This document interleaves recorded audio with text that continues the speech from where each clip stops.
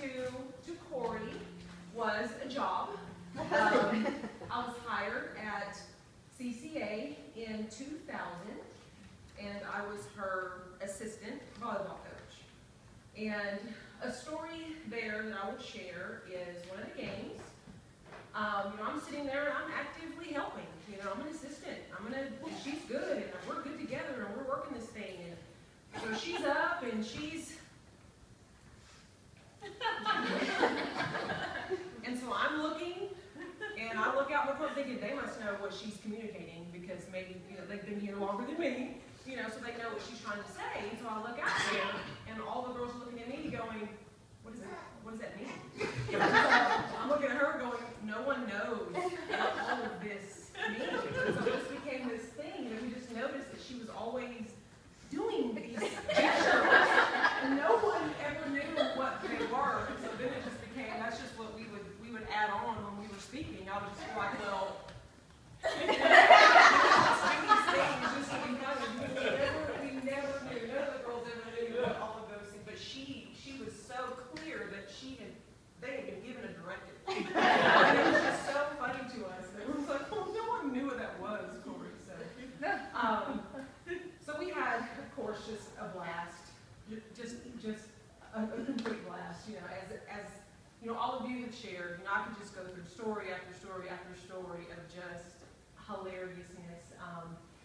And I could also share some other things, and I'll share a few. So we found this house right across the street from Cory where she and Andy lived, and it was a rental home. And she's like, "Oh, this will be great for you and Madeline."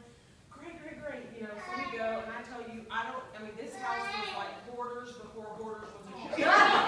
If you've ever lived in this home, it was the most disgusting, it was just, I can't even express how bad this thing was. But my sweet friend knew the landlord, who was just a gem, and she worked out with him that I could get this home for less rent a month if we did the work to clean it.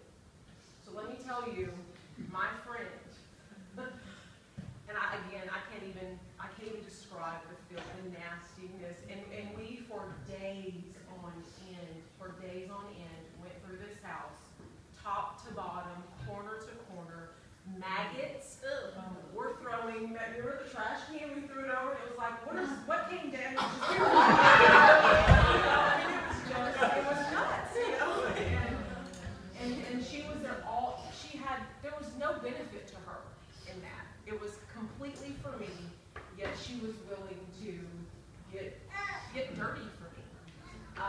And she has always done that. She's always been willing to put herself out, as we've heard 1,000 times.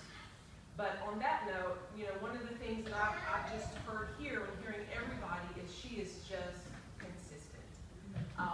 There isn't anybody here who has shared anything that was like, we were all like, what? I never knew that about her. She's who she is, and she's authentic. And that's great.